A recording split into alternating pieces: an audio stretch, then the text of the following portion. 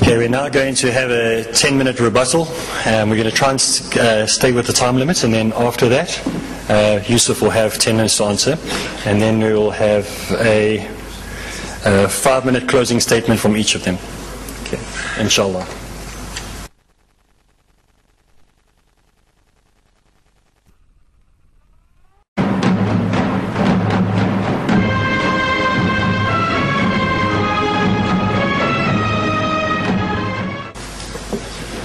Okay, we're now going to have a 10-minute rebuttal.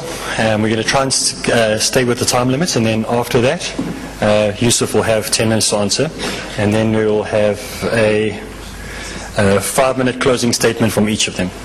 Okay, inshallah. I'm sorry I didn't clap. I was talking to Gary there, but that was worth clapping. I'm really only sorry about one thing tonight, and that's that all my students have gone home. That would have been great, because what you presented is kind of like their curriculum. That's all the stuff they have to wade through in 3 years of theological study, and if you were a student at George Whitfield College, you'd be up on top.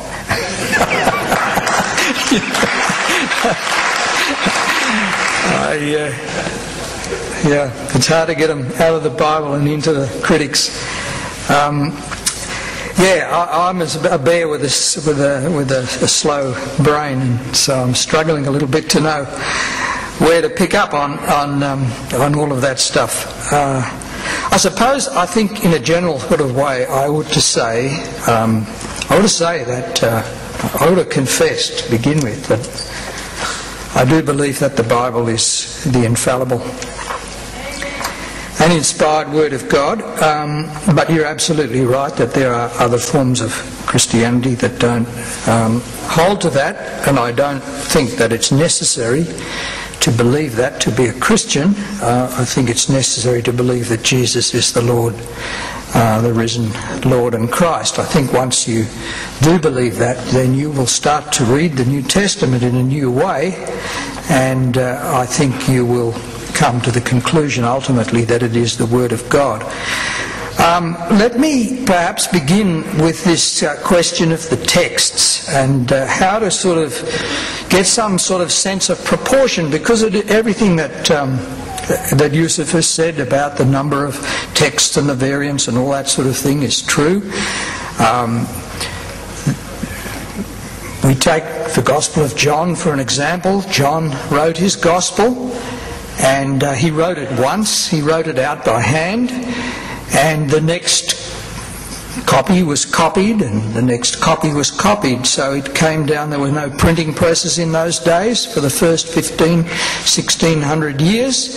Every copy of the sacred scriptures was handwritten, and that's true of the Qur'an too, of course. And when copyists copy a whole book by hand, they make mistakes. And so if you pick up any ancient manuscript and you compare it with another manuscript, you'll find some small differences. I've been struggling with this one just to try and get a feeling. I have a feeling for it because I work with this every day, and I know that the New Testament that I'm reading is the New Testament that was written by John and the other apostles. Maybe there's a few words difference here and there, but I know where the problems are, and I can look at the problems, and I can judge the severity of the problems, and I can just only stand before you and say that the New Testament we have is the New Testament, essentially the New Testament that came from the apostles. But let me try and put it this way.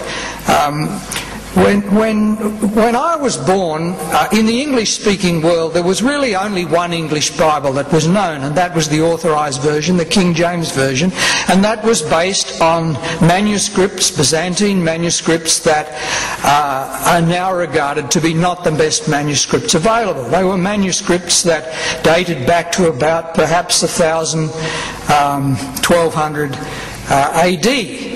And then, of course, all these manuscript discoveries that have been made in the last 200 years have given us manuscripts of the New Testament that go back, well, right to the edge of the 1st century. A fragment of the Gospel of John was found that has been dated to about no later than 115, which I have to contradict you on one point there, makes it quite impossible that the Gospel of John was written in the 2nd century. It was written well into the 1st century. A copy of it was found in Egypt that was written in 115. The point I want to make is this. The Bible that I use now, where is it? Well, this is the NIV. It's a reasonable translation. It's not a perfect translation, but it's okay. It's based on the best manuscripts.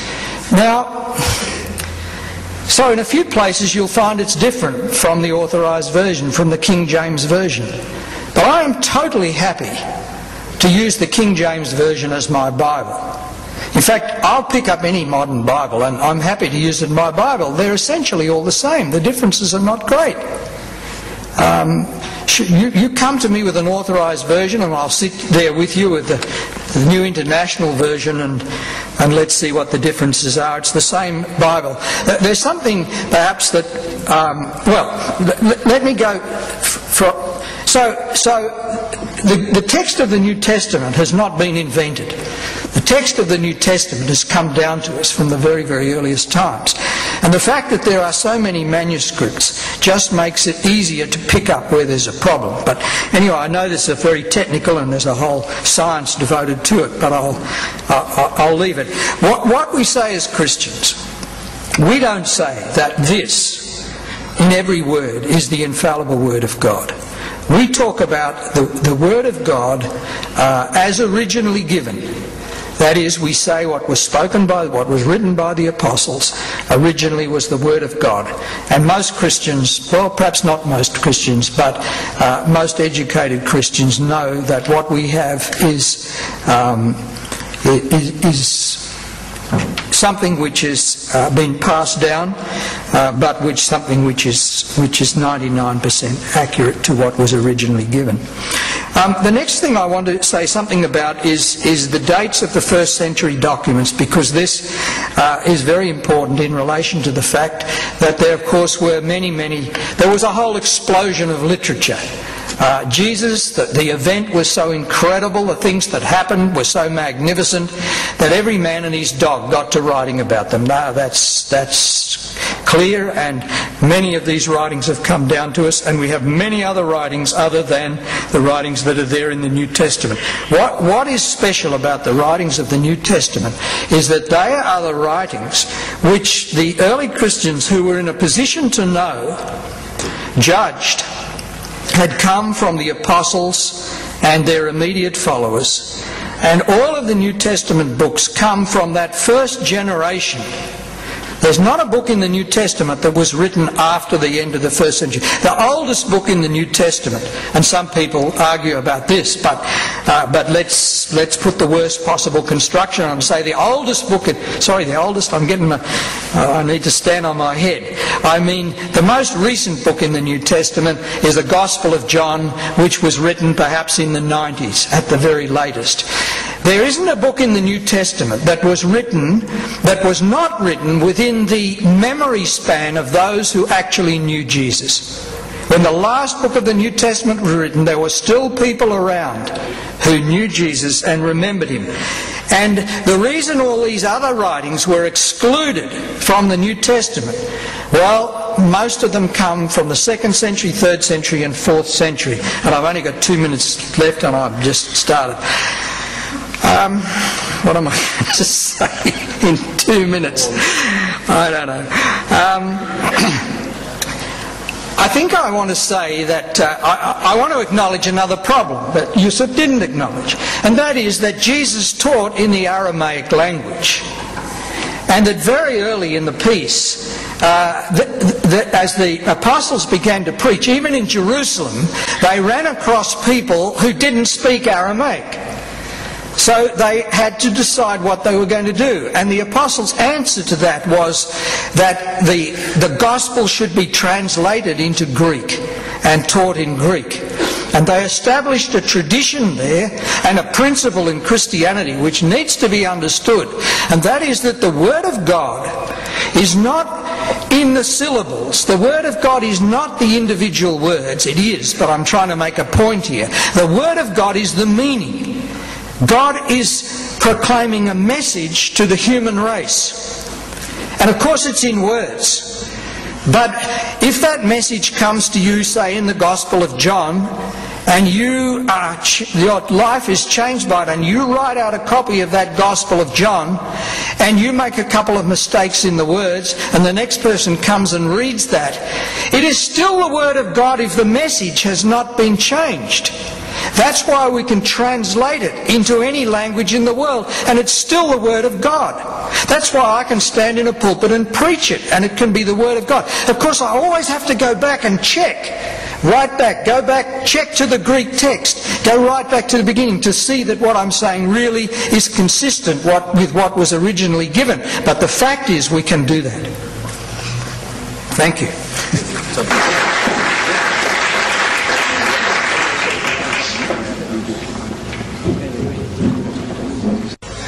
You see, the last time when we had the debate in Durban, we had the gong.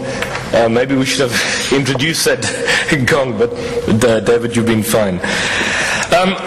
Just to start off, and David's made quite a number of points in his particular discussion and indeed his discourse. I'm just quite surprised. In the rebuttal section, David says he has no problem accepting the authorized King James Version.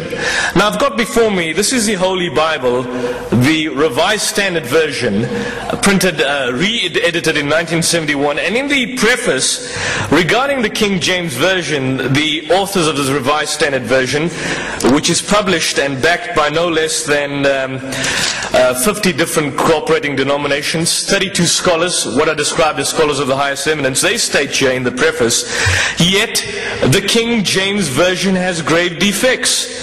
By the middle of the 19th century, the development of biblical studies and the discovery of many manuscripts more ancient than those upon which the King James Version was based made it manifest that these defects are so many and so serious as to call for revision. Now, it's not just a question of basically minor insignificant differences. These are significant major differences. I mean, the first epistle of John chapter 5 verse 7. For there are three that bear record in heaven, the Father, the Word, and the Holy Spirit, and these three are one. How many of you Christians have heard this? How many Muslims have heard this? Have you heard this verse before? But that verse is not contained in this particular Bible. That verse is not contained in the New International Version that David basically reads. It's found in the Authorized King James Version, and it's found in the vernacular translation like the Zulu, the Xhosa, and other hundreds of languages, because they are based on the King James Version. You could go further. I've got here before me, and these are conservative writers. I've got here the New Testament in modern English for schools by J.B. Phillips, written in the 50s or 60s.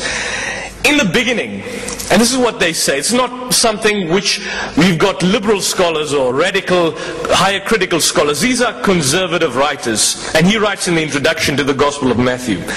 Early tradition ascribed this Gospel to the Apostle Matthew, but scholars nowadays almost all reject this view. The author, whom we can still conveniently call Matthew, has plainly drawn on the mysterious Q, which may have been a collection of oral traditions. He has used Mark's Gospel freely. He has used Mark's Gospel freely. In the language of the school teacher, whoever the author was, he was copying wholesale from Mark. Now, how is it possible that an eyewitness and an ear witness to the ministry of Jesus, whom the disciple Matthew was supposed to be, why would he go and copy or take the writings of Mark, who was a 10-year-old boy when Jesus upbraided his nation? Why? And you open them up. Look at Matthew 9:9. And as Jesus was walking by the way, Jesus, saw a tax collector sitting at the receipt of custom. And he, Jesus, in inverted commas, said unto him, Matthew, follow me. And he, Matthew, arose and followed him, Jesus. Was that inspired? Did Jesus say that? Did Matthew say that? If Matthew had written that, he would have said, and as I was sitting at the receipt of custom, Jesus came past forth, and he came up unto me, and he called me, and I arose, and I followed him. It's a third person. You could go on further. I mean, I've got here before me, and I feel like probably shooting myself for not having brought them. These were beautiful scrolls that I did. I've just got here the genealogy of Jesus Christ in Matthew. For some reason or the other, I left out Luke's genealogy at home. I thought I'd brought two genealogies along with me. But if you look, for example, at even Matthew's genealogy, you open up and you look at Matthew's genealogy, and you see they've got significant problems. I mean, at the end of Matthew, for example, you'd basically find that Matthew just basically traces Jesus' family line to Joseph. But over and above that, the remarkable thing is that at the end of Matthew, from Abraham to David, he stresses that there were 14 generations. From David to the destruction of Judah by the Babylonians, there were 14 generations. And from the Babylonian disaster to the birth of Jesus, there were 14 generations. But when you actually physically count them, you find the number of generations are lower. They're even 13. When Matthew, in fact, gives some of his genealogy, he quotes from 1 Chronicles. And you see that in certain respects, when you go to Chronicles and you look at the particular names there are more names that Matthew has left out. Because if he added them, he wouldn't come to his total 14. Now, this is not just basically textual criticism, but this is something which is fundamental or intrinsic to the actual text of the Bible. So even if we were to assume that the Gospels or the New Testament as we have it today is original, even in the original you have inerrancy. So it's not just inerrancy on the basis of textual criticism alone, there is inerrancy within the context of the actual New Testament themselves. The disciples of Jesus. If one were to tell you that Jesus had 12 disciples, or one were to tell you that Jesus had 13 disciples or 14 disciples, many of you will not believe it. But if you have to look at the accounts as they found in Matthew, in Mark, and in Luke, maybe at question time you can ask me and we can do that exercise. We don't have time now. But you'd find that in certain Gospels, certain names are mentioned of individuals being disciples of Jesus who are not disciples in the other Gospels. For example, Thaddeus, or other particular people, Judas son of Alphaeus, and so on, who are not found. So how does one explain this particular anomaly? How does one explain, for example, in Matthew chapter 27, verse 51, you find a cataclysmic event occurring. I don't have my King James Version. In Matthew 27 verse 51, the graves were open and the dead arose, and afterwards they walked into the streets of Jerusalem. If that would happen here in Cape Town, what would happen? You see dead people walking on the streets, what would have happened? It would be world news. Yet you find in all the Gospels and all the other writings, only Matthew records it. How come? How come that particular event is not narrated in other particular writings? It's not narrated in any of the other writings of Mark, Luke, John, Acts of the Apostles.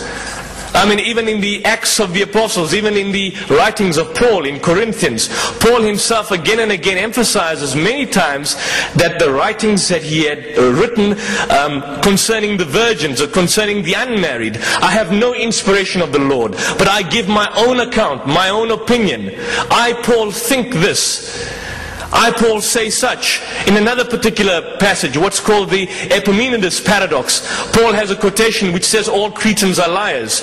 It's quite interesting when you look at it, because in the quotation, the actual quote is given by an actual Cretan prophet. So if the Cretan prophet whom Paul quotes says all Cretans are liars, then that statement would not be true. The point I'm trying to emphasize is that when you look at the text itself, the Gospels themselves, it's not just what I gave you is a... How much time do I have left, Mr. Chairman? 20 minutes. 1 minute. The point I'm trying to emphasize that it goes... I see, I've just got about 1 minute. I'll just wrap up here. The point is when you go through all these particular Gospels, you find this evolutionary process that takes place. There is a change in the account, a change in the narration, as if each of the particular writers, and they agree they were writing at different times, they were trying to establish certain theological points to that particular community. It's quite interesting that even in the Gospels as they stand, and we accept the Injil reveal or the revelation that was given to Jesus, if you were to look at a red letter Bible and you look at all the words of Jesus in red and you cut off all the duplications, you won't be able to fill no more than 2 columns of a newspaper. That's how little do you have of the words of Jesus. The vast majority of the words are in black, which means even the existing words of Jesus, we don't have them contained. And sometimes where they are in existence, many scholars tell us that in certain aspects they are doubtful. Some of these sayings are spurious. Some of them are words put in the amount of the other writers. Sometimes Matthew quotes a particular prophet. He'll quote a prophecy allegedly said by Jeremiah. But you look up Jeremiah, you won't find the prophecy. You'd find the prophecy in Zechariah chapter 9 verse 9, where Matthew quotes an incorrect prophet, and so on and so forth.